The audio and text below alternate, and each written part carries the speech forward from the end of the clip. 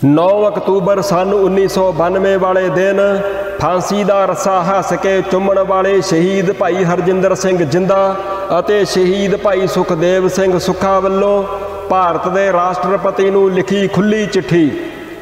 ਰਾਸ਼ਟਰਪਤੀ ਜੀ, ਸ਼ਹੀਦੀ ਸਫ਼ਰ ਤੇ ਪਏ 2 ਸਿੰਘਾਂ ਦੀ ਸਤਿ ਸ੍ਰੀ ਅਕਾਲ ਪ੍ਰਵਾਨ ਕਰੋ। ਸਿਧਾਂਤ ਰੂਪ ਵਿੱਚ ਇਹ ਸਪਸ਼ਟ ਕਰਨਾ ਬਿਹਤਰ ਰਹੇਗਾ ਕਿ ਸਾਡਾ ਰਾਸ਼ਟਰ ਗੁਰੂ ਗ੍ਰੰਥ ਸਾਹਿਬ ਦੀ ਲਿਵ ਵਿੱਚ ਜੁੜਿਆ ਖਾਲਸਾ ਪੰਥ ਹੈ, ਜਿਹਦੇ ਚਰਨਾਂ ਦੀ ਧੂੜ ਨੂੰ ਮੱਥੇ ਤੇ ਲਾ ਕੇ ਅਸਾਂ ਖਾਲਿਸਤਾਨ ਦੀ ਮੰਜ਼ਿਲ ਵੱਲ ਪਹਿਲੇ ਕਦਮ ਰੱਖੇ ਸਨ। ਖਾਲਸਾ ਪੰਥ ਦੀ ਸ਼ਕਤੀ ਨੂੰ ਮਿਟਾਉਣ ਦਾ ਯਤਨ ਕਰਨ ਵਾਲੀਆਂ ਤੁਹਾਡੀਆਂ ਫੌਜਾਂ ਦੇ ਜਰਨਲ ਵੈਦਿਆ ਦਾ ਖਾਤਮਾ ਵੀ ਸ਼ਹਾਦਤ ਵੱਲ ਜਾਂਦੇ ਸਾਡੇ ਇਹਨਾਂ ਵਿਖੜੇ ਪੈਂਡਿਆਂ ਦੌਰਾਨ ਵਾਪਰਿਆ ਇੱਕ ਅਜਿਹਾ ਸ਼ੁਭ ਕਰਮ ਸੀ ਜਿਸ ਨੇ ਇਸ ਇਤਿਹਾਸਕ ਸੱਚਾਈ ਨੂੰ ਇੱਕ ਵਾਰ ਮੁੜ ਸਾਖਿਆਤ ਕੀਤਾ ਹੈ ਕਿ ਖਾਲਸਾ ਪੰਥ ਦੀ ਆਜ਼ਾਦ ਵਾਤਾਵਰਣ ਵਿੱਚ ਸਾਹ ਲੈਣ ਦੀ ਰੀਝ, ਗੈਰਤ ਅਤੇ ਅਣਖ ਨੂੰ ਮਲੀਆ ਮੇਟ ਨਹੀਂ ਕੀਤਾ ਜਾ ਸਕਦਾ। ਇੱਥੇ ਅਸੀਂ ਇਹ ਵੀ ਸਪਸ਼ਟ ਕਰ ਦੇਣਾ ਚਾਹੁੰਦੇ ਹਾਂ ਕਿ ਇਹ ਸ਼ਬਦ ਅਸੀਂ ਤੁਹਾਨੂੰ ਇੱਕ ਵਿਅਕਤੀ ਦੀ ਹੈਸੀਅਤ ਵਿੱਚ ਨਹੀਂ, ਸਗੋਂ ਸਦਾ ਤੋਂ ਹੀ ਪੰਥ ਵਿਰੋਧੀ ਚੱਲੀ ਆ ਰਹੀ ਭਾਰਤ ਦੀ ਫਿਰਕਾ ਪ੍ਰਸਤੀ ਬ੍ਰਾਹਮਣੀ ਸਰਕਾਰ ਦੇ ਮੁਖੀ ਨੂੰ ਲਿਖ ਰਹੇ ਹਾਂ। ਦਿੱਲੀ ਦੇ ਇਸ ਕੂੜ ਦੇ ਤਖਤ ਉੱਤੇ ਜੋ ਵੀ ਬਿਰਾਜਮਾਨ ਹੈ, ਸੀ ਜਾਂ ਹੋਵੇਗਾ, ਉਹ ਸਾਡੇ ਲਈ ਜ਼ੁਲਮ ਤੇ ਜ਼ਬਰ ਦਾ ਪ੍ਰਤੀਕ ਹੈ। ਅਸੀਂ ਇਹ ਵੀ ਨਹੀਂ ਭੁੱਲ ਰਹੇ ਕਿ ਜਿਸ ਵੇਲੇ ਖੁਦਾ ਤੋਂ ਭਰੋਸਾਏ ਮਹਾਨ ਦਰਵੇਸ਼ ਸਾਈਂ ਮੀਆਂ ਮੀਰ ਵੱਲੋਂ ਰੱਖੀ ਨੀਂਹ ਉੱਤੇ ਉਸਰੇ ਸਾਡੇ ਰੱਬ ਦੇ ਘਰ ਉੱਤੇ ਪਾਪ ਕੀ ਜੰਜ ਚੜ੍ਹੀ ਸੀ, ਉਸ ਵੇਲੇ ਤੁਹਾਡੀ ਥਾਂ ਉੱਤੇ ਸਿੱਖੀ ਦੇ ਭੇਸ ਵਿੱਚ ਇੱਕ ਕਾਫਰ ਬੈਠਾ ਹੋਇਆ ਸੀ।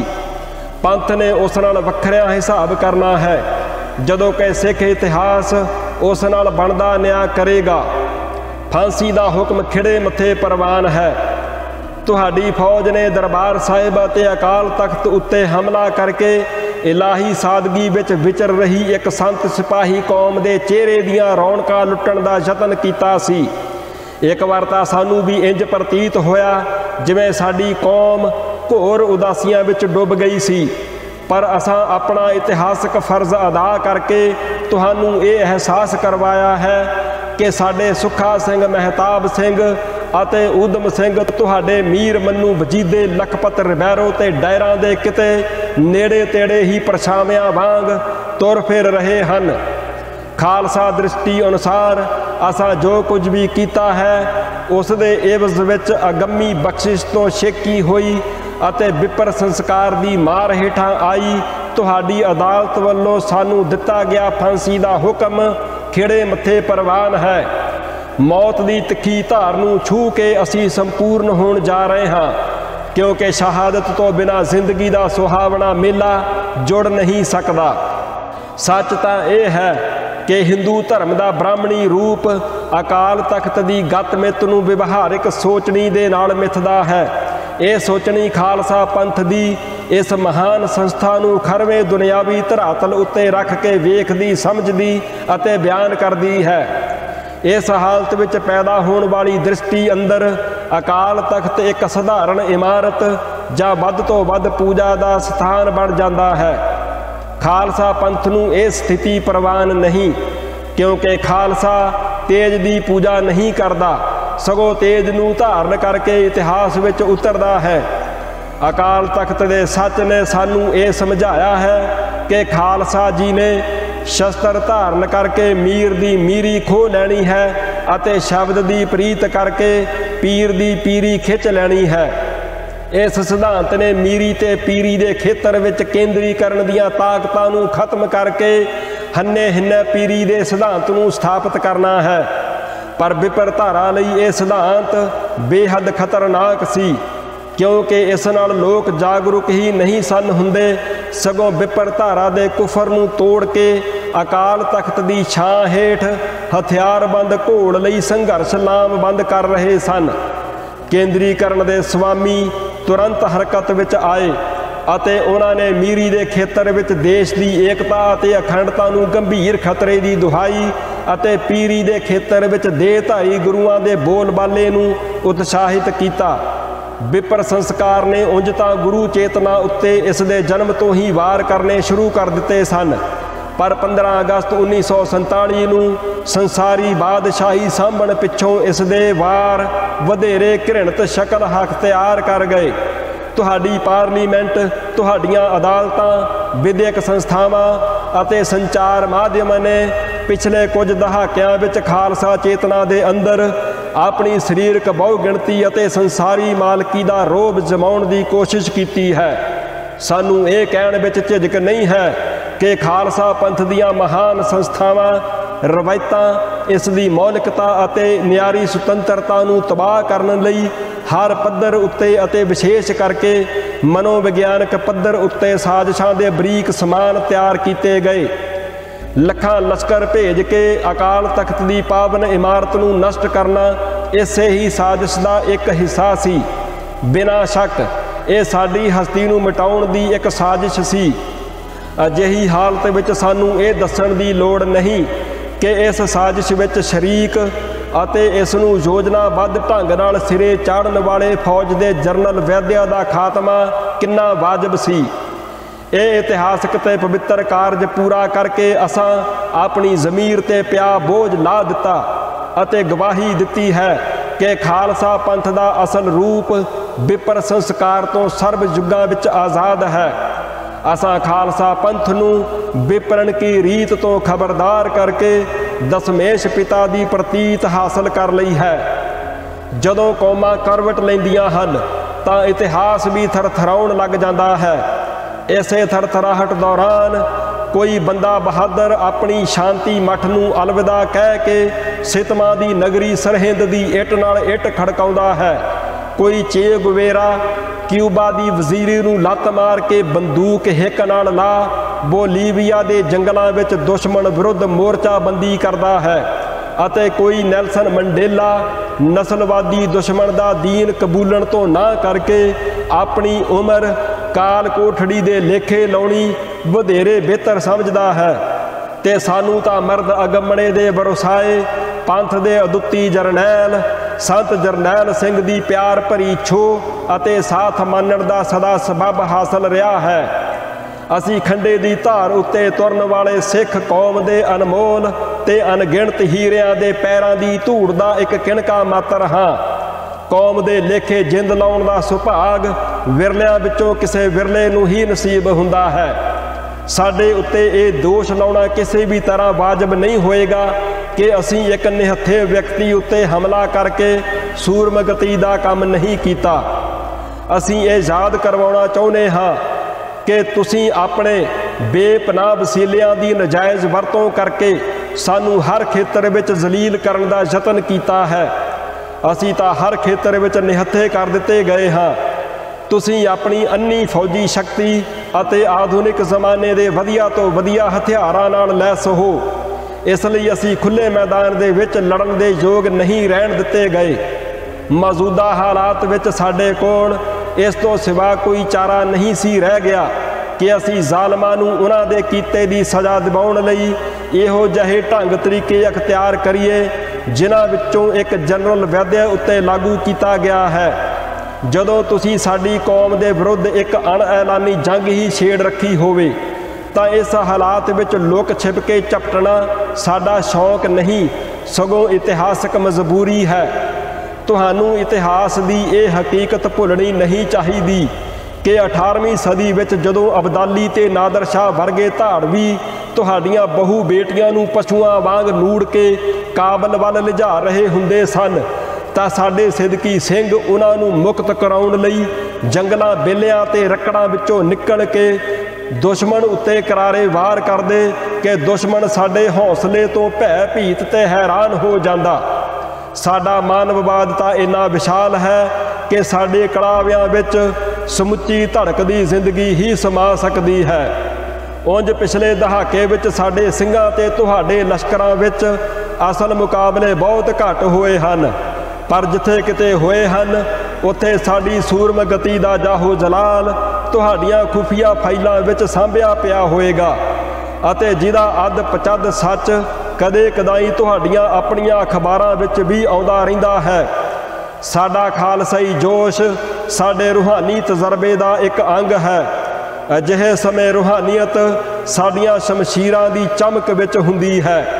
ਬ੍ਰਾਹਮਣਵਾਦ ਦੇ ਪ੍ਰਤੀਨਿਧ ਹੈ ਰਾਸ਼ਟਰਪਤੀ ਅਹਿਮਦ ਸ਼ਾਹ ਅਬਦਾਲੀ ਦੇ 7ਵੇਂ ਹਮਲੇ ਸਨ 1764 ਈਸਵੀ ਸਮੇਂ ਸਿੰਘਾਂ ਦੀ ਸੂਰਮਗਤੀ ਦੇ ਚਸ਼ਮਦੀਦ ਗਵਾਹ ਕਾਜ਼ੀ ਨੂਰ ਮੁਹੰਮਦ ਦੀ ਇਹ ਗਵਾਹੀ ਸੁਣ ਇਉਂ ਸਮਝ ਕੇ ਬੰਦੂਕ ਕਿਸੇ ਪਿਛਲੇ ਸਮੇਂ ਵਿੱਚ ਇਹਨਾਂ ਸਿੰਘਾਂ ਨੇ ਹੀ ਬਣਾਈ ਹੋਵੇਗੀ, ਲੁਕਮਾਨ ਨੇ ਨਹੀਂ ਬਣਾਈ ਹੋਵੇ।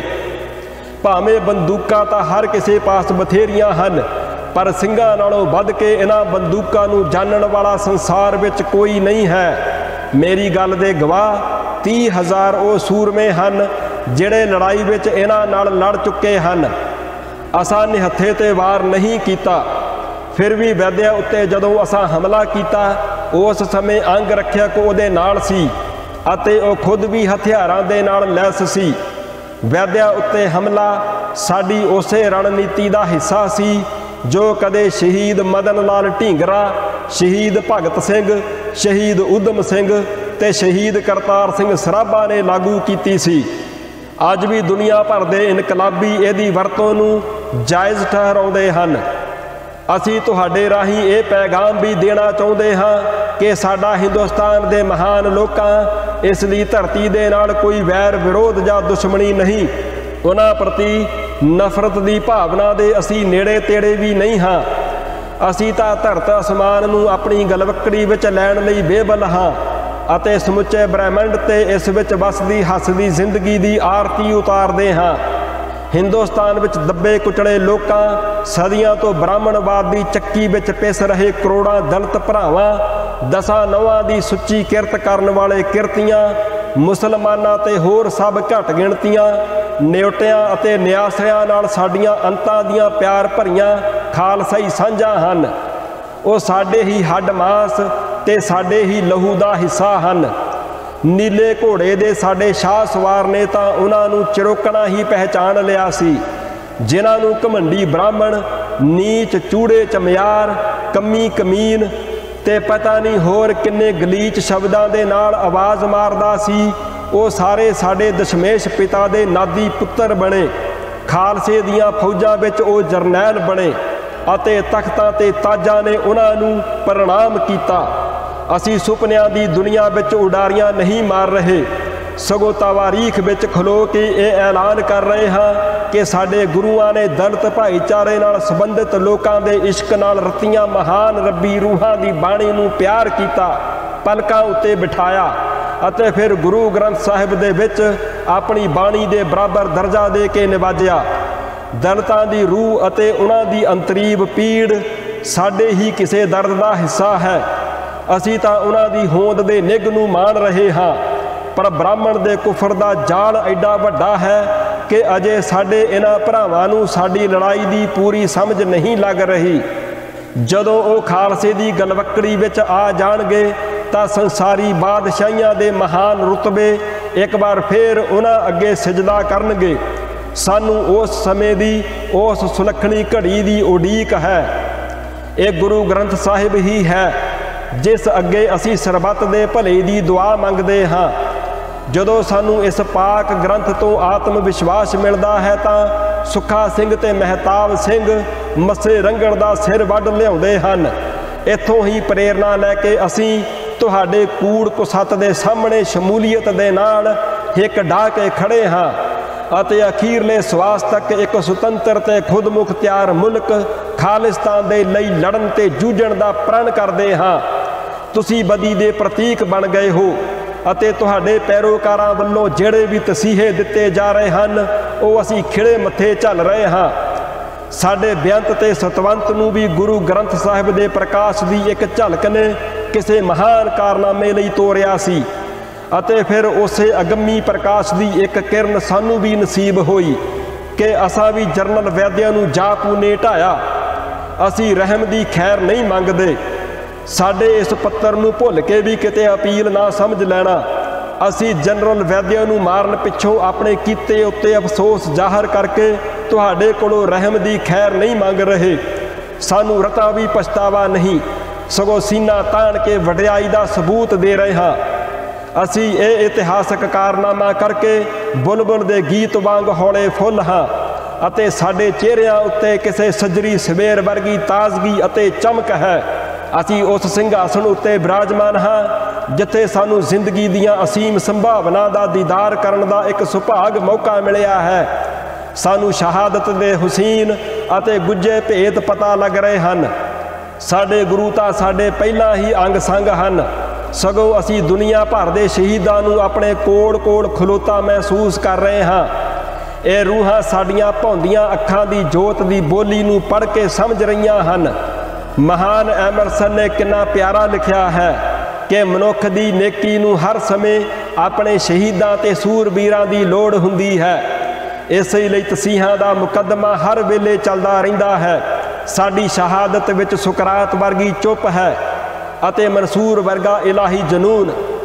ਅਸੀਂ ਉਸ ਮੁਕਾਮ ਉੱਤੇ ਹਾਂ ਜਿੱਥੇ ਸਮਾਂ ਤੇ ਸਥਾਨ ਆਪਣੀ ਲਕੀਰ ਖਿੱਚਣ ਦੇ ਅਸਮਰੱਥ ਹੈ। ਅਸੀਂ ਇਤਿਹਾਸ, ਧਰਮ, ਫਲਸਫੇ, ਗੂੜੇ ਇਲਮਾਂ, ਤੱਥਾਂ ਤੇ ਵਸਤੂਆਂ ਨੂੰ ਨਿਰਮਲ ਰੂਪ ਵਿੱਚ ਵੇਖ ਰਹੇ ਹਾਂ। ਜਦੋਂ ਅਸੀਂ ਅਸਮਾਨਾਂ ਦੇ ਭੇਤ ਦੱਸਦੇ ਹੋਏ ਸੰਸਾਰ ਦੇ ਰੌਲੇ ਰੱਪੇ ਤੋਂ ਬਹੁਤ ਦੂਰ ਜਾ ਚੁੱਕੇ ਹੋਵਾਂਗੇ, ਉਦੋਂ ਵੀ ਅਸੀਂ ਆਪਣੀ ਕੌਮ ਦੇ ਨੇੜੇ ਹੋਵਾਂਗੇ, ਉਹਨਾਂ ਦੀ ਸ਼ਾਹ ਰਗ ਤੋਂ ਵੀ ਨੇੜੇ, ਕਿਉਂਕਿ ਸਾਡੀਆਂ ਉਮੀਦਾਂ ਨੇ ਅਜੇ ਦਮ ਨਹੀਂ ਤੋੜਿਆ। ਕਿਉਂਕਿ ਅਸੀਂ ਮਨੁੱਖੀ ਡੂੰਘਾਣਾਂ ਵਿਚਲੀ ਇੱਕ ਅਜਿਹੀ ਅਮਰ ਜੋਤ ਹਾਂ ਜੋ ਖਾਲਸੇ ਦੇ ਦਿਲਾਂ ਵਿੱਚ ਜਗਮਗ ਜਗਮਗ ਕਰਦੀ ਰਹੇਗੀ। ਤੁਹਾਨੂੰ ਆਪਣੀ ਦੁਨਿਆਵੀ ਬਾਦਸ਼ਾਹੀ, ਸਰੀਰਕ ਬਹੁ ਗਿਣਤੀ, ਨਵੀਨ ਤੋਂ ਨਵੀਨ ਕਿਸਮ ਦੇ ਅਤ ਆਧੁਨਿਕ ਹਥਿਆਰਾਂ ਨਾਲ ਲੈਸ ਲੱਖਾਂ ਲਾਹੋ ਲਸ਼ਕਰਾਂ, ਬੇਮਿਸਾਲ ਵਸੀਲਿਆਂ, ਛੋਟੇ ਮੁਲਕਾਂ ਅਤੇ ਕੌਮਾਂ ਉੱਤੇ ਧੌਂਸ ਜਮਾ ਕੇ ਉਹਨਾਂ ਨੂੰ ਆਪਣੀ ਲੱਤ ਹੇਠਾਂ ਰੱਖਣ ਵਾਲੀ ਦਾਦਾਗਿਰੀ ਉੱਤੇ ਕੋਈ ਵਿਸ਼ੇਸ਼ ਹੀ ਗਰੂਰ ਹੈ। ਪਰ ਜ਼ਰਾ ਸਾਡੇ ਵੱਲ ਦੇਖੋ, ਰੱਬ ਦੀ ਮਿਹਰ ਹੀ ਸਾਡਾ ਗਰੂਰ ਹੈ। ਸਾਡੇ ਕੋਲ ਨਿਰਭਉ ਤੇ ਨਿਰਵੈਰ ਦਾ ਸੋਹਿਲਾ ਗਾਉਣ ਵਾਲੇ ਖਾਲਸਾ ਪੰਥ ਦੀਆਂ ਅਸੀਸੜੀਆਂ ਦਾ ਅਮੁੱਕ ਖਜ਼ਾਨਾ ਹੈ। ਤੁਹਾਨੂੰ ਇਤਿਹਾਸ ਵਿੱਚ ਖਿਲਾ ਕੇ ਦਸਮ ਪਾਤਸ਼ਾਹ ਦੀ ਇਹ ਚੇਤਾਵਨੀ ਮੁੜ ਦੁਹਰਾਉਣਾ ਚਾਹੁੰਦੇ ਹਾਂ। ਬਬੀ ਗਰਦਿਸ਼ ਬੇਵਫਾਏ ਜ਼ਮਾਂ ਕੇ ਬਰਹਰ ਬਗੁਜ਼ਰਦ ਮਕੀਨੋ ਮਕਾਂ, ਭਾਵ ਕਿ ਜ਼ਮਾਨੇ ਦੀ ਬੇਵਫਾ ਗਰਦਿਸ਼ ਨੂੰ ਦੇਖ, ਇਸਨੇ ਦੁਨੀਆ ਦੀ ਹਰ ਚੀਜ਼ ਨੂੰ ਆਪਣੀ ਲਪੇਟ ਵਿੱਚ ਲੈ ਲੈਣਾ ਹੈ। ਪਰ ਤੁਸੀਂ ਬੇਵਫਾ ਗਰਦਿਸ਼ ਦੀ ਅਸਲੀਅਤ ਨੂੰ ਸਮਝਣ ਲਈ ਉੱਕਾ ਹੀ ਤਿਆਰ ਨਹੀਂ। ਹਉਮੈ ਤੇ ਸੰਸਾਰੀ ਸਵਾਰਥਾਂ ਨੇ ਤੁਹਾਨੂੰ ਗ੍ਰਸ ਲਿਆ ਹੈ। ਵਕਤੀ ਤੇ ਆਰਜ਼ੀ ਕਾਮਯਾਬੀਆਂ ਨਾਲ ਤੁਹਾਡਾ ਸੰਤੁਲਨ ਟੁੱਟਣ ਲੱਗਦਾ ਹੈ ਅਤੇ ਤੁਹਾਡੇ ਉੱਤੇ ਅਭਿਮਾਨ ਦਾ ਨਸ਼ਾ ਹਾਵੀ ਹੋ ਜਾਂਦਾ ਹੈ। ਕੁਦਰਤ ਦੇ ਵੰਨ ਸੁਵੰਨੇ ਰੰਗ ਤੱਕਣ ਦੀ ਸਮਰੱਥਾ ਤੇ ਅਗੰਮੀ ਦ੍ਰਿਸ਼ਟੀ, ਸਦਾਚਾਰ, ਨਿਆਂ, ਅਕਲ ਦੀਆਂ ਖੂਬੀਆਂ ਤੇ ਦਰਿਆ ਦਿਲੀ ਵਰਗੀਆਂ ਮਹਾਨ ਬਰਕਤਾਂ ਤੋਂ ਤੁਸੀਂ ਮਹਿਰੂਮ ਹੋ ਗਏ ਹੋ। ਤੁਸੀਂ ਆਤਮਿਕ ਤੌਰ ਤੇ ਕੰਗਾਲ ਹੋ। ਦੁਨਿਆਵੀ ਸਵਾਰਥਾਂ ਨੇ ਤੁਹਾਨੂੰ ਆਪਣੇ ਕਲਾਵੇ ਵਿੱਚ ਲੈ ਲਿਆ ਹੈ। ਤੁਹਾਡੀ ਜ਼ਮੀਰ ਗੁਨਾਹਾਂ ਦੇ ਭਾਰ ਦੇ ਨਾਲ ਲੱਦ ਗਈ ਹੈ, ਪਰ ਤੁਸੀਂ ਪਛਤਾਵਾ ਜਾਂ ਤੌਬਾ ਕਰਨ ਦੇ ਨੇੜੇ ਤੇੜੇ ਵੀ ਨਹੀਂ ਗਏ, ਕਿਉਂਕਿ ਤੁਸੀਂ ਰੱਬੀ ਬਖਸ਼ਿਸ਼ ਦੇ ਮਹਾਨ ਵੇਗ ਤੋਂ ਲਾਂਭੇ ਹੋ ਗਏ ਹੋ। ਇਸ ਲਈ ਖਾਲਸਾ ਤੁਹਾਡੀ ਸੰਸਾਰੀ ਬਾਦਸ਼ਾਹੀ ਨੂੰ ਰੱਦ ਕਰਦਾ ਹੈ। ਤੁਸੀਂ ਸੰਸਾਰੀ ਬਾਦਸ਼ਾਹੀ ਦੇ ਤੋਹਫੇ ਨੂੰ ਸਾਂਭਣ ਦੇ ਕਾਬਿਲ ਹੀ ਨਹੀਂ ਹੋ।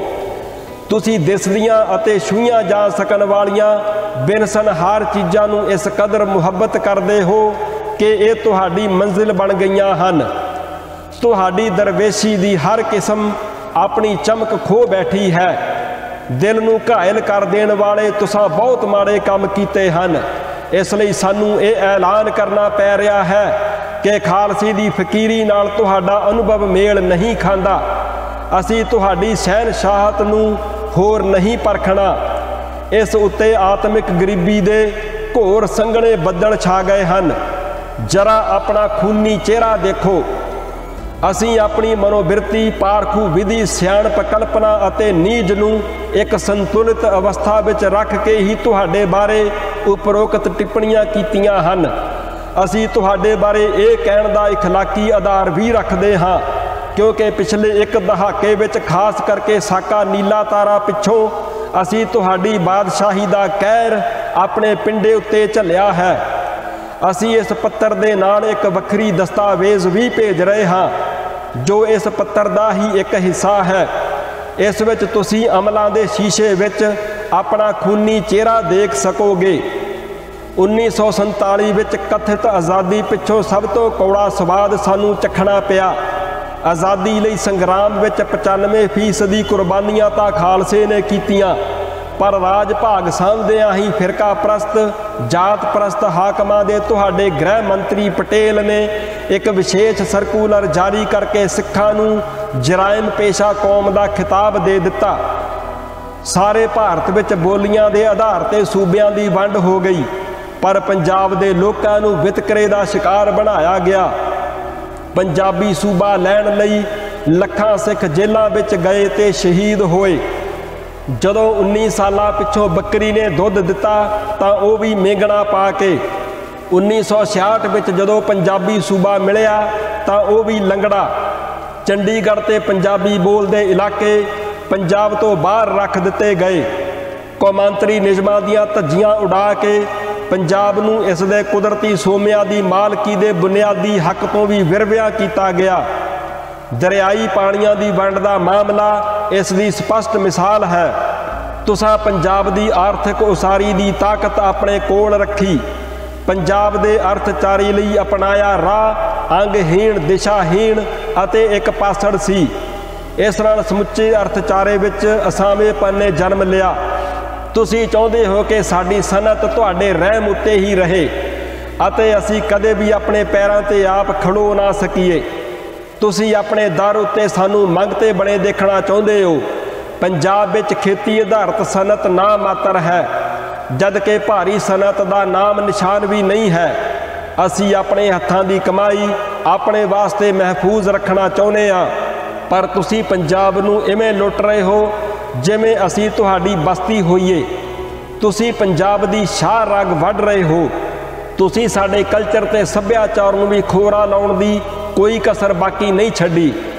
ਤੁਸੀਂ ਸਾਡੀ ਮਾਨਸਿਕ ਅਵਸਥਾ ਹੀ ਐਸੀ ਬਣਾ ਦੇਣੀ ਚਾਹੁੰਦੇ ਹੋ ਕਿ ਅਸੀਂ ਆਪਣੇ ਵੱਲੋਂ, ਆਪਣੇ ਸਭ ਕਾਸੇ ਵੱਲੋਂ, ਆਪਣੀ ਬੋਲੀ ਵੱਲੋਂ, ਆਪਣੇ ਕਲਚਰ ਵੱਲੋਂ, ਆਪਣੇ ਸ਼ਾਨਾ ਮੱਤੇ ਇਤਿਹਾਸ ਵੱਲੋਂ, ਗੱਲ ਕੀ ਆਪਣੇ ਸਭ ਕਾਸੇ ਵੱਲੋਂ ਆਪਣੇ ਆਪ ਸ਼ਰਮਸਾਰ ਹੋਣ ਲੱਗੀਏ। ਤੁਸੀਂ ਸਾਨੂੰ ਅੰਦਰੋਂ ਮਾਰ ਕੇ ਚਾਕਰ ਬਣਾਉਣਾ ਚਾਹੁੰਦੇ ਹੋ ਤਾਂ ਜੋ ਤੁਸੀਂ ਸਾਡਾ ਲਹੂ ਪੀਂਦੇ ਰਹੋ ਤੇ ਅਸੀਂ ਅੱਖਾਂ ਮੀਟ ਕੇ ਚੁੱਪਚਾਪ ਬਰਦਾਸ਼ਤ ਕਰਦੇ ਜਾਈਏ। ਤੁਸੀਂ ਚਾਹੁੰਦੇ ਹੋ ਕਿ ਅਸੀਂ ਤੁਹਾਡੇ ਕਲਚਰ ਦੀ ਬਨਾਵਟੀ ਲਿਸ਼ਕ ਪੁਸ਼ਕ ਨੂੰ ਆਪਣੀ ਤਰਜ਼ੇ ਜ਼ਿੰਦਗੀ ਦੇ ਵਿੱਚ ਢਾਲ ਲਈਏ। ਤੁਸੀਂ ਸਾਡੇ ਕਲਚਰ ਦੀ ਨੀਂਹ ਪੁੱਟ ਕੇ ਸਾਡੀ ਸ਼ਾਹ ਰਗ ਵੱਢ ਰਹੇ ਹੋ। ਤੁਸੀਂ ਸਮਝਦੇ ਹੋ ਕਿ ਅਸੀਂ ਇਤਿਹਾਸ ਵਿੱਚ ਘੱਟਾ ਹੀ ਛਾਣਿਆ ਹੈ, ਪਰ ਹੁਣ ਅਸੀਂ ਤੁਹਾਡੇ ਹਰ ਕਦਮ ਦੀ ਬਿੜਕ ਰੱਖਦੇ ਹਾਂ। ਸਾਡੀਆਂ ਨਾੜਾਂ ਵਿੱਚ ਅਜੇ ਲਹੂ ਹੈ। ਅਸੀਂ ਆਪਣੇ ਕਲਚਰ, ਆਪਣੇ ਸੱਭਿਆਚਾਰ ਦਾ ਵਿਕਾਸ ਆਪਣੇ ਰੰਗ ਢੰਗ ਦੇ ਨਾਲ, ਆਪਣੀ ਮੌਲਿਕਤਾ ਅਤੇ ਆਪਣੇ ਇਤਿਹਾਸ ਦੇ ਅਨੁਕੂਲ ਕਰਾਂਗੇ। ਸਭ ਜਾਣਦੇ ਹਨ ਕਿ ਸਿਆਸੀ ਤਾਕਤ ਹਾਸਲ ਕੀਤੇ ਤੋਂ ਬਿਨਾਂ ਕੋਈ ਵੀ ਕੌਮ ਆਪਣੇ ਕਲਚਰ ਦੀ ਰਾਖੀ ਨਹੀਂ ਕਰ ਸਕਦੀ ਅਤੇ ਇਹ ਸਭ ਕੁਝ ਇੱਕ ਸੁਤੰਤਰ, ਵੱਖਰੇ ਤੇ ਖੁਦ ਮੁਖਤਿਆਰ ਖਾਲਿਸਤਾਨ ਤੋਂ ਬਿਨਾਂ ਸੰਭਵ ਨਹੀਂ ਹੋ ਸਕਦਾ। ਇਹੋ ਸਾਡੀ ਮੰਜ਼ਿਲ ਹੈ ਜਿਹਦੇ ਲਈ ਅਸੀਂ ਸ਼ਹਾਦਤ ਦੇ ਰਹੇ ਹਾਂ। ਹੁਣ ਅਸੀਂ ਆਪਣੇ ਖਾਲਸਾ ਪੰਥ ਨੂੰ ਮੁਖਾਤਿਬ ਹੋਣ ਦੀ ਇਜਾਜ਼ਤ ਚਾਹੁੰਦੇ ਹਾਂ। ਖਾਲਸਾ ਪੰਥ ਦੀਆਂ ਵਾਟਾਂ ਬਹੁਤ ਹੀ ਬਿਖਮ ਹਨ। ਇਹ ਪੈਂਡਾ ਖੰਨਿਓ ਤਿੱਖਾ ਤੇ ਵਾਲੋਂ ਨਿੱਕਾ ਹੈ, ਪਰ ਖਾਲਸਾ ਪੰਥ ਨੇ ਹਰ ਹੀਲੇ ਆਪਣੀ ਮਹਾਨ ਜੱਦੋ ਜਹਿਦ ਦੇ ਮੌਲਿਕ ਤੇ ਸ਼ੁੱਧ ਸਰੂਪ ਨੂੰ ਕਾਇਮ ਰੱਖਣਾ ਹੈ। ਉਹਦੀ ਸਮੁੱਚੀ ਜੱਦੋ ਜਹਿਦ ਉੱਚੀ ਸੁਰਤ ਵਿੱਚ ਰੰਗਿਆ ਅਜਿਹਾ ਇੱਕ ਇਲਾਹੀ ਸਫ਼ਰ ਹੈ ਜਿਹਦੇ ਵਿੱਚ ਉਹਦੀ ਲਿਵ ਗੁਰੂ ਗ੍ਰੰਥ ਸਾਹਿਬ ਦੇ ਨਾਲ ਲਗਾਤਾਰ ਜੁੜੀ ਹੋਈ ਹੁੰਦੀ ਹੈ। ਭਾਵੇਂ ਮਨੁੱਖੀ ਗਿਣਤੀਆਂ ਦੇ ਕਹਿਰ ਸਾਹਮਣੇ ਆ ਖਲੋਣ ਤੇ ਭਾਵੇਂ ਦੁਸ਼ਮਣ ਭੜਕਾਹਟ ਦੀ ਕੋਈ ਕਸਰ ਬਾਕੀ ਨਾ ਛੱਡੇ, ਤਾਂ ਵੀ ਅਜਿਹੀਆਂ ਭਿਆਨਕ ਤੋਂ ਭਿਆਨਕ ਵਹਿਸੀਆਨਾ ਹਾਲਾਤਾਂ ਵਿੱਚ ਵੀ ਖਾਲਸਾ ਪੰਥ ਨੇ ਆਪਣਾ ਜ਼ਬਤ, ਠਰਮਾ ਤੇ ਸਹਿਜ ਟੁੱਟਣ ਨਹੀਂ ਦੇਣਾ ਅਤੇ ਬੀਤੇ ਵਿੱਚ ਸੂਰਬੀਰ ਸਿੰਘਾਂ ਵੱਲੋਂ ਸ਼ਹੀਦੀਆਂ ਦੇ ਕੇ ਸਥਾਪਿਤ ਕੀਤੀਆਂ ਰਵਾਇਤਾਂ ਨੂੰ ਕਾਇਮ ਰੱਖਣਾ ਹੈ।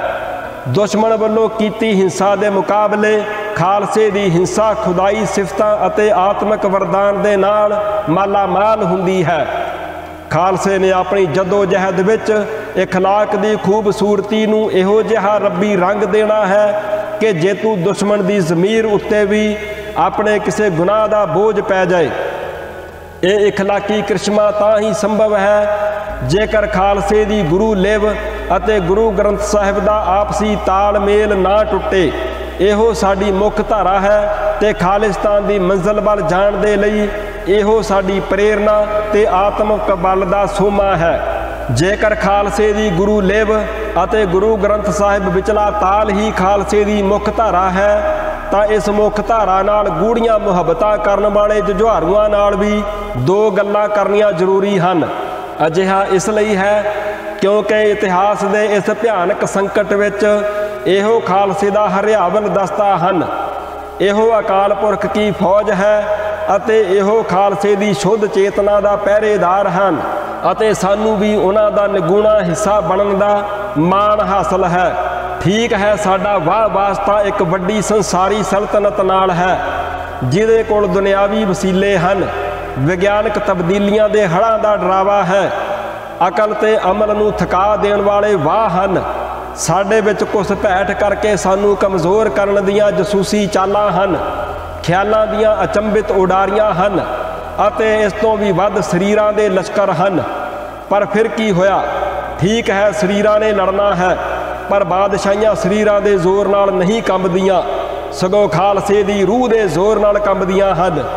ਇਹ ਖਾਲਸੇ ਦੀ ਰੂਹਾਨੀ ਸ਼ਾਨ ਦਾ ਹੀ ਬਲ ਸੀ ਕਿ ਮੁੱਠੀ ਭਰ ਸਿੰਘ ਚਮਕੌਰ ਦੀ ਗੜੀ ਵਿੱਚ 10 ਲੱਖ ਫੌਜਾਂ ਨੂੰ ਝੁਕਾ ਰਹੇ ਸਨ। ਪਿਛਲੇ ਇੱਕ ਦਹਾਕੇ ਵਿੱਚ ਬ੍ਰਾਹਮਣੀ ਵਿਚਾਰਧਾਰਾ ਨਾਲ ਰੰਗੀ ਹੋਈ ਹਕੂਮਤ ਵਿਰੁੱਧ ਅਸਾਂ ਸ਼ਹੀਦੀਆਂ ਦੀ ਇੱਕ ਝੜੀ ਹੀ ਤਾਂ ਲਾ ਦਿੱਤੀ ਹੈ। ਚੌਕੂਟਾਂ ਵਿੱਚ ਸਾਡੀ ਜੈ ਜੈਕਾਰ ਹੈ।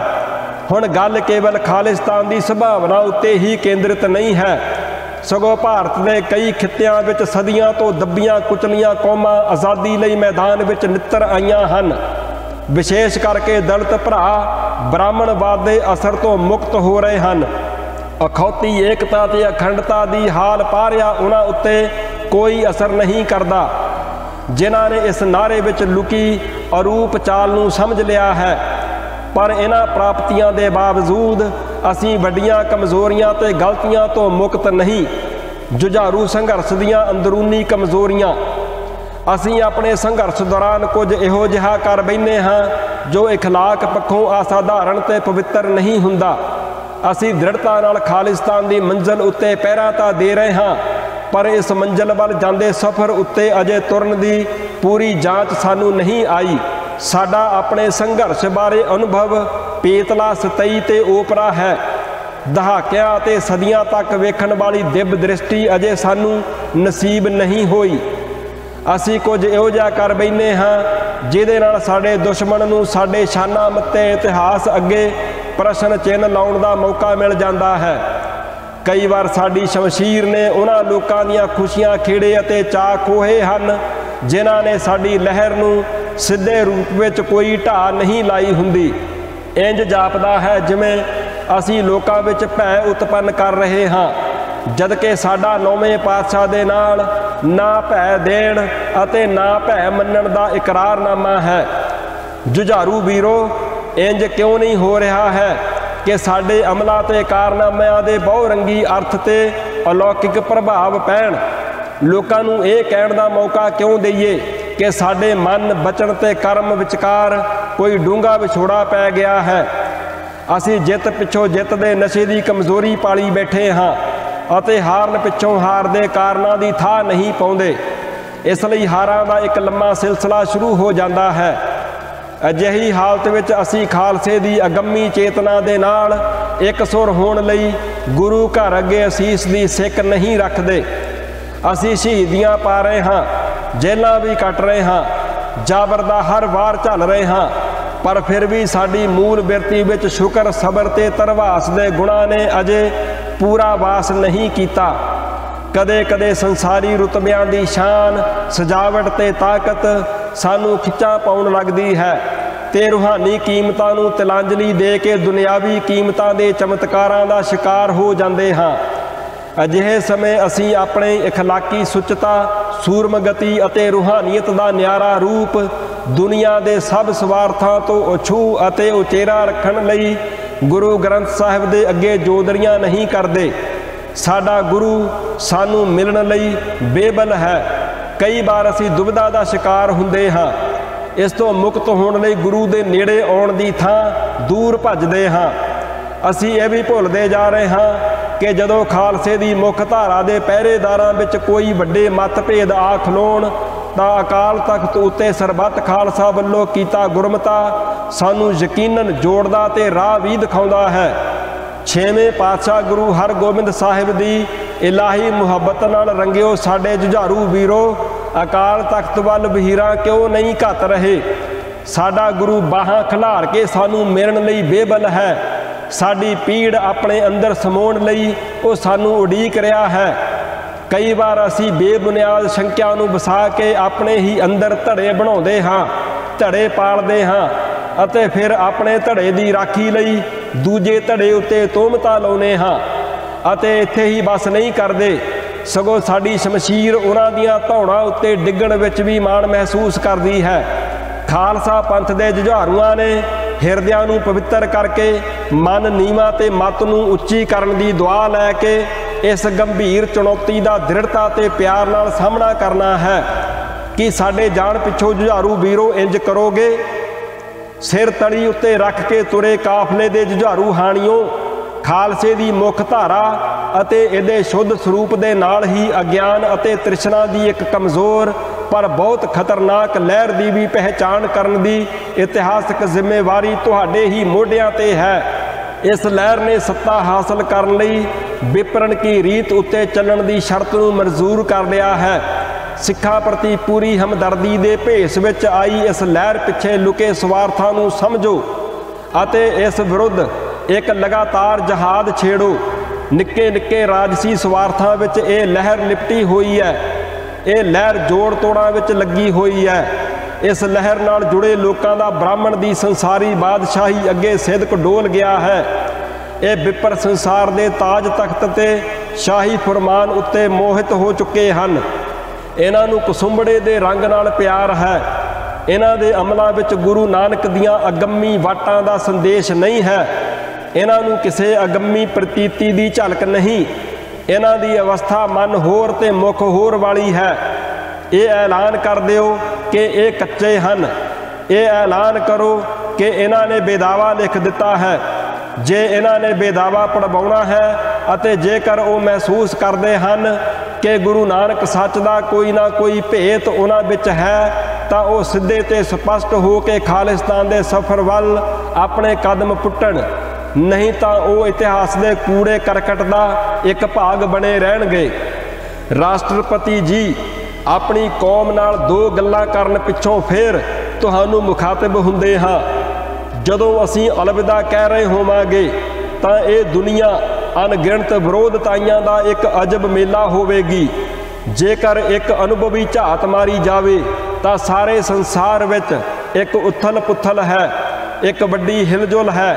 ਓਪਰੀ ਨਜ਼ਰੇ ਦੇਖਿਆ ਇਹ ਇੱਕ ਵਿਨਾਸ਼ਕਾਰੀ ਕਰਮ ਦਿਖਾਈ ਦੇ ਸਕਦਾ ਹੈ। ਇਉਂ ਮਹਿਸੂਸ ਹੁੰਦਾ ਹੈ ਜਿਵੇਂ ਮਨੁੱਖੀ ਚੈਨ ਅਤੇ ਅਮਨ ਵਿੱਚ ਕੋਈ ਖਲਲ ਪੈ ਰਿਹਾ ਹੈ। ਪਰ ਗਹਿਰਾਈਆਂ ਵਿੱਚ ਜਾਣ ਵਾਲੀਆਂ ਦਿਵ ਦ੍ਰਿਸ਼ਟੀਆਂ ਦੇ ਮਾਲਕ ਇਸ ਨੂੰ ਅਸਲੋਂ ਹੀ ਵੱਖਰੇ ਨੁਕਤਾ ਨਿਗਾਹ ਤੋਂ ਦੇਖਦੇ ਹਨ। ਮਨੁੱਖ ਦੀ ਆਜ਼ਾਦੀ ਦੀ ਰੀਝ ਨੂੰ ਕਿਸੇ ਸਿਸਟਮ ਦੀ ਕੈਦ ਵਿੱਚ ਨਹੀਂ ਰੱਖਿਆ ਜਾ ਸਕਦਾ। ਇਸ ਸਦੀਵੀ ਤਾਂਘ ਨੂੰ ਖਤਮ ਕਰਨ ਦੇ ਯਤਨਾਂ ਨੂੰ ਅਸਾਂ ਇਤਿਹਾਸ ਦੇ ਕੂੜੇ ਕਰਕਟ ਵਿੱਚ ਗਰਕ ਹੁੰਦੇ ਦੇਖਿਆ ਹੈ ਅਤੇ ਵਰਤਮਾਨ ਅੰਦਰ ਵੀ ਇਹਨਾਂ ਯਤਨਾਂ ਨੂੰ ਬੁਰੀ ਤਰ੍ਹਾਂ ਨਾਕਾਮ ਹੁੰਦੇ ਦੇਖ ਰਹੇ ਹਾਂ। ਮਨੁੱਖ ਦੀ ਧੁਰ ਗਹਿਰਾਈ ਵਿੱਚ ਆਜ਼ਾਦੀ ਲਈ ਬਲਦਾ ਇਹ ਜਜ਼ਬਾ ਹੀ ਸੀ ਕਿ ਇਸ ਨੇ ਫਰਾਂਸ ਦੇ ਮਹਾਨ ਇਨਕਲਾਬ ਨੂੰ ਜਨਮ ਦਿੱਤਾ ਅਤੇ ਫਿਰ ਇਸ ਸਦੀ ਦੇ ਸ਼ੁਰੂ ਵਿੱਚ ਆਤੰਕ ਤੇ ਜ਼ੁਲਮ ਦੀ ਪ੍ਰਤੀਕ ਬਣੀ ਜ਼ਾਰਸ਼ਾਹੀ ਹਕੂਮਤ ਨੂੰ ਅਸਾਂ ਇਤਿਹਾਸ ਵਿੱਚ ਢਹਿ ਢੇਰੀ ਹੁੰਦੇ ਦੇਖਿਆ ਹੈ। ਪਰ ਜ਼ਾਰਸ਼ਾਹੀ ਦੇ ਖੰਡਰਾਂ ਉੱਤੇ ਜੋ ਸਿਸਟਮ ਉੱਭਰੇ ਉਹ ਵੀ ਮਨੁੱਖ ਦੀ ਸਦੀਵੀ ਆਜ਼ਾਦੀ ਦੀ ਰੀਝ ਦੇ ਵੇਗ ਨੂੰ ਨਾ ਤਾਂ ਸਾਂਭ ਸਕੇ ਹਨ ਅਤੇ ਨਾ ਹੀ ਸਮਝ ਸਕੇ ਹਨ। ਇਹਨਾਂ ਵੱਡੇ ਵੱਡੇ ਮਹੱਲਾਂ ਵਿੱਚ ਤਰੇੜਾਂ ਪੈ ਰਹੀਆਂ ਹਨ। ਸਾਡੇ ਸਮਿਆਂ ਦਾ ਇੱਕ ਐਸਾ ਵਿਅੰਗ ਹੈ ਕਿ ਉਹ ਲੋਕ ਆਜ਼ਾਦੀ ਦੇ ਕਾਤਲ ਬਣ ਗਏ ਹਨ ਜਿਨ੍ਹਾਂ ਦੇ ਵਡੇਰਿਆਂ ਨੇ ਆਜ਼ਾਦੀ ਦਾ ਝੰਡਾ ਸੰਸਾਰ ਵਿੱਚ ਬੁਲੰਦ ਕੀਤਾ ਸੀ। ਅਸੀਂ ਇਹ ਗੱਲ ਬੜੇ ਅਫਸੋਸ ਨਾਲ ਆਖ ਰਹੇ ਹਾਂ ਕਿ ਉਹ ਧਰਤੀ ਜਿੱਥੇ ਨਾਜ਼ੀਆਂ ਵਿਰੁੱਧ ਜੂਝਦਿਆਂ ਲੱਖਾਂ ਲੋਕਾਂ ਨੇ ਜਾਨਾਂ ਦਿੱਤੀਆਂ, ਉਹ ਸਰਜ਼ਮੀਨ ਅੱਜ ਸਿੰਘਾਂ ਦੇ ਕਾਤਲਾਂ ਲਈ ਸ਼ਰਨਗਾਹ ਬਣ ਗਈ ਹੈ। ਸਾਡੀ ਮੁਰਾਦ ਮਹਾਨ ਟਾਲਸਰਾਏ ਲੈਨਿਨ ਦੇ ਦੇਸ਼ ਸੋਵੀਅਤ ਯੂਨੀਅਨ ਅਤੇ ਉਹਨਾਂ ਦੇ ਸਹਿਯੋਗੀ ਪੂਰਬੀ ਯੂਰਪ ਦੇ ਮੁਲਕ ਹਨ, ਜਿੱਥੇ ਸੈਂਕੜੇ ਸਿੱਖ ਗੱਭਰੂਆਂ ਨੂੰ ਜ਼ਿਬਾ ਕਰਨ ਵਾਲੇ ਬੂਆ ਤੇ ਰਿਬੈਰੋ ਵਰਗੇ ਅਜੋਕੇ ਨਾਜ਼ੀ ਸਫਾਰਤੀ ਜ਼ਿੰਮੇਵਾਰੀਆਂ ਨਿਭਾਉਣ ਦੇ ਪੱਜ ਹੇਠ ਸਿਆਸੀ ਸ਼ਰਨ ਦਾ ਆਨੰਦ ਮਾਣ ਰਹੇ ਹਨ, ਪਰ ਨਾਲ ਹੀ ਸਾਨੂੰ ਇਹਨਾਂ ਮੁਲਕਾਂ ਵਿੱਚ ਆਜ਼ਾਦੀ ਲਈ ਝੁੱਲ ਰਹੇ ਤਾਜ਼ੀ ਹਵਾ ਦੇ ਖੁੱਲ੍ਹੇ ਇਹ ਆਸ ਬਣਾਉਂਦੇ ਹਨ ਕਿ ਮਨੁੱਖਤਾ ਦੇ ਕਾਤਲਾਂ ਲਈ ਇਹ ਘੁਰਨੇ ਵੀ ਹੁਣ ਬਹੁਤਾ ਚਿਰ ਸੁਰੱਖਿਅਤ ਨਹੀਂ ਰਹਿਣਗੇ। ਸਾਡੇ ਲਈ ਉਹ ਘੜੀ ਦੂਰ ਨਹੀਂ ਜਦੋਂ ਇਹਨਾਂ ਮੁਲਕਾਂ ਦੇ ਲੋਕ ਆਪਣੀਆਂ ਸ਼ਾਨਦਾਰ ਰਵਾਇਤਾਂ ਉੱਤੇ ਪਹਿਰਾ ਦੇ ਕੇ ਮਾਨਵਤਾ ਦੇ ਇਹਨਾਂ ਮੁਜਰਮਾਂ ਨੂੰ ਸਾਡੇ ਹਵਾਲੇ ਕਰਨਗੇ, ਤਾਂ ਜੋ ਖਾਲਸੇ ਦੀ ਕਚਹਿਰੀ ਵਿੱਚ ਇਹਨਾਂ ਦੇ ਨਾਲ ਬਣਦਾ ਇਨਸਾਫ ਕੀਤਾ ਜਾ ਸਕੇ। ਖਾਲਿਸਤਾਨ ਦਾ ਸੱਚ ਸਵੀਕਾਰ ਕਰੋ। ਖਾਲਸੇ ਉੱਤੇ ਜ਼ੁਲਮ ਦੀ ਜੋ ਕਾਲੀ ਬੋਲੀ ਹਨੇਰੀ ਝੁੱਲ ਰਹੀ ਹੈ ਅਤੇ ਤਸ਼ੱਦਦ ਦੀ ਜੋ ਅੱਗ ਸਿੰਘਾਂ ਉੱਤੇ ਵਰ ਰਹੀ ਹੈ, ਉਹਦਾ ਥੋੜ੍ਹਾ ਮਾਸਾ ਸੇਕ ਤਾਂ ਲਿੰਕਨ, ਐਮਰਸਨ, ਰੂਸੋ, ਵਾਲਸਟੇਨ ਅਤੇ ਸ਼ੇਕਸਪੀਅਰ ਦੀਆਂ ਰੂਹਾਂ ਨੂੰ ਵੀ ਪਹੁੰਚ ਗਿਆ ਹੋਵੇਗਾ, ਕਿਉਂਕਿ ਆਪਣੀ ਆਜ਼ਾਦੀ ਤੇ ਖੁਦ ਮੁਖਤਿਆਰੀ ਲਈ ਸੰਗਰਾਮ ਕਰਨ ਵਾਲੇ ਲੋਕਾਂ ਦੇ ਲਹੂ ਦਾ ਰੰਗ ਇੱਕੋ ਹੀ ਜਿਹਾ ਹੁੰਦਾ ਹੈ। ਪਰ ਸਾਨੂੰ ਇਹ ਕਹਿਣ ਦੀ ਇਜਾਜ਼ਤ ਦਿਓ ਕਿ ਇਹਨਾਂ ਮਹਾਨ ਵਿਅਕਤੀਆਂ ਦੀਆਂ ਧਰਤੀਆਂ ਦੇ ਲੋਕਾਂ ਵਿੱਚ ਆਪਣੀਆਂ ਰਵਾਇਤਾਂ ਨੂੰ ਅੱਗੇ ਤੋਰਨ ਦੀ ਤਾਂਘ ਮਰ ਰਹੀ ਹੈ। ਉਹਨਾਂ ਦੀਆਂ ਰੂਹਾਨੀ ਕਦਰਾਂ ਕੀਮਤਾਂ ਉੱਤੇ ਇੱਕ ਭਿਅੰਕਰ ਸੋਕਾ ਆ ਗਿਆ ਹੈ ਅਤੇ ਉਹ ਵੇਖ ਨਹੀਂ ਰਹੇ ਕਿ ਖਾਲਿਸਤਾਨ ਦੀ ਸਰਜ਼ਮੀਨ ਉੱਤੇ ਇੱਕ ਨਵੇਂ ਸੂਰਜ ਦਾ ਪ੍ਰਕਾਸ਼ ਹੋ ਰਿਹਾ ਹੈ, ਜਿਹਦੀਆਂ ਕਿਰਨਾਂ ਨੇ ਸਾਰੇ ਬ੍ਰਹਿਮੰਡ ਨੂੰ ਰੋਸ਼ਨ ਕਰਨਾ ਹੈ। ਅਸੀਂ ਉਮੀਦ ਕਰਦੇ ਹਾਂ ਕਿ ਉਹ ਖਾਲਿਸਤਾਨ ਦੀ ਹਕੀਕਤ ਨੂੰ ਪ੍ਰਵਾਨ ਕਰਨਗੇ।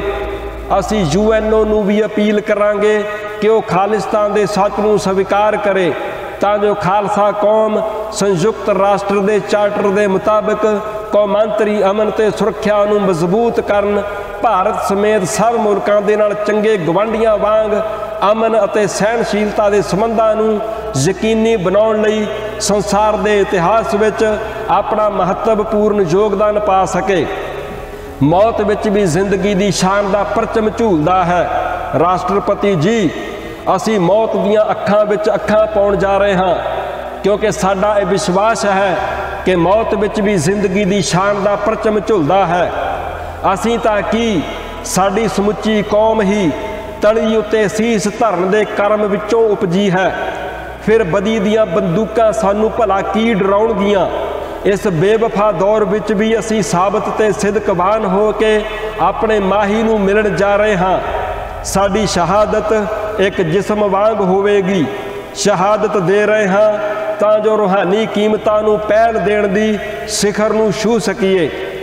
ਅਸੀਂ ਇਉਂ ਮਹਿਸੂਸ ਕਰ ਰਹੇ ਹਾਂ ਜਿਵੇਂ ਸ਼ਹਾਦਤ ਜ਼ਿੰਦਗੀ ਦੇ ਕੁੱਲ ਡਰਾਂ, ਲਾਲਚਾਂ, ਸਰੀਰ ਦੀਆਂ ਅਸ਼ਲੀਲ ਭਾਵਨਾਵਾਂ ਦੇ ਤਿਆਗ ਦਾ ਨਾਂ ਹੈ। ਖਾਲਸੇ ਦੀ ਚੇਤਨਾ ਸ਼ਹਾਦਤ ਦੇ ਅਮਲ ਦੌਰਾਨ ਹੀ ਵੱਧ ਤੋਂ ਵੱਧ ਰੌਸ਼ਨ ਤੇ ਖਾਲਿਸ ਹੁੰਦੀ ਹੈ। ਅਸੀਂ ਸ਼ਹਾਦਤ ਦੇ ਰਹੇ ਹਾਂ ਤਾਂ ਜੋ ਖਾਲਸੇ ਦੀ ਕੁਦਰਤੀ ਮੌਲਿਕਤਾ, ਇਸ ਦੀ ਨਿਆਰੀ ਛੱਬ ਤੇ ਇਸ ਦਾ ਸਰਸਬਜ਼ ਚਿਹਰਾ ਇੱਕ ਵਾਰ ਮੁੜ ਆਪਣੇ ਜਾਹੋ ਜਲਾਲ ਵਿੱਚ ਆ ਕੇ ਸੰਸਾਰ ਨੂੰ ਰੌਸ਼ਨ ਕਰੇ। ਗੁਰੂਆਂ ਨੇ ਕਿਸੇ ਅਨੰਤ ਖੁਸ਼ੀ ਵਿੱਚ ਤੁਰਟ ਕੇ ਸਾਨੂੰ ਆਪਣੀ ਮੁਹੱਬਤ ਦੀ ਇੱਕ ਚਿਣਗ ਬਖਸ਼ੀ ਹੈ ਅਤੇ ਇਸ ਚਿਣਗ ਦੇ ਨਾਲ ਅਸੀਂ ਸਾਰਾ ਅਸਮਾਨ ਰੌਸ਼ਨ ਕਰਨ ਜਾ ਰਹੇ ਹਾਂ। ਅਸੀਂ ਇਸ ਰੌਸ਼ਨੀ ਦੀ ਗੋਦ ਵਿੱਚ ਬੈਠ ਕੇ ਪੂਰਨ ਖੇੜੇ ਵਿੱਚ ਹਾਂ ਅਤੇ ਸ਼ਹਾਦਤ ਦੇ ਸ਼ੌਕ ਵਿੱਚ ਅਸੀਂ ਅਡੋਲ ਕਿਸੇ ਵੱਡੀ ਅਵਸਥਾ ਵਿੱਚ ਵਿਚਰ ਰਹੇ ਹਾਂ। ਸਾਨੂੰ ਸਤਿਗੁਰ ਮਿਲ ਗਿਆ ਹੈ ਤੇ ਰਾਗਾਂ ਦੀਆਂ ਪਰੀਆਂ ਆਪਣੇ ਪਰਿਵਾਰਾਂ ਸਮੇਤ ਸਾਨੂੰ ਵਧਾਈਆਂ ਦੇਣ ਦੇ ਲਈ ਇਸ ਅਲੌਕਿਕ ਮੇਲੇ ਵਿੱਚ ਪੁੱਜੀਆਂ ਹੋਈਆਂ ਹਨ। ਸ਼ਹਾਦਤ ਦਾ ਵੀ ਇੱਕ ਆਪਣਾ ਹੀ ਨਿਰਾਲਾ ਸਵਾਦ ਹੁੰਦਾ ਹੈ। ਇੱਕ ਐਸਾ ਵਿਸਮਾਦ ਹੈ ਜੋ ਠੋਸ ਅਤੇ ਅਣਕਹੇ ਜਜ਼ਬਿਆਂ ਤੋਂ ਵੀ ਪਰੇ ਹੈ। ਸਾਡੀ ਕੌਮ ਨੂੰ ਆਖਣਾ ਕਿ ਉਹ ਉਦਾਸ ਨਾ ਹੋਏ, ਕਿਉਂਕਿ ਅਸੀਂ ਕਲਗੀਆਂ ਵਾਲੇ ਦੀ ਯਾਦ ਦਾ ਦਰਿਆ ਵਗਾ ਦਿੱਤਾ ਹੈ। ਆਖਣਾ ਕਿ ਦਸਮ ਪਾਤਸ਼ਾਹ ਦੀ ਮੁਹੱਬਤ ਦਾ ਚਸ਼ਮਾ ਫੁੱਟ ਚੁੱਕਾ ਹੈ ਅਤੇ ਅਸੀਂ ਸਾਬਤ ਸਿਦਕਵਾਨ ਹੋ ਕੇ ਕਿਸੇ ਅਦਿੱਖ ਸ਼ਾਂਤੀ ਤੇ ਸਹਿਜ ਵਿੱਚ ਮਕਤਲ ਵੱਲ ਜਾ ਰਹੇ ਹਾਂ। ਅਸੀਂ ਸਿਦਕ ਦੀ ਅਨੋਖੀ ਕਿਸ਼ਤੀ ਵਿੱਚ ਸਵਾਰ ਹਾਂ, ਜਿੱਥੇ ਸਮੁੰਦਰ ਦੀਆਂ ਲਹਿਰਾਂ ਸਾਨੂੰ ਡੋਬਣ ਤੋਂ ਅਸਮਰੱਥ ਹਨ। ਖਾਲਸੇ ਦਾ ਨਾਰਾ ਹੈ ਕਿ ਮੌਤ ਕਿਤੇ ਵੀ ਆਏ, ਖਿੜੇ ਮੱਥੇ ਕਬੂਲ ਕਰੋ।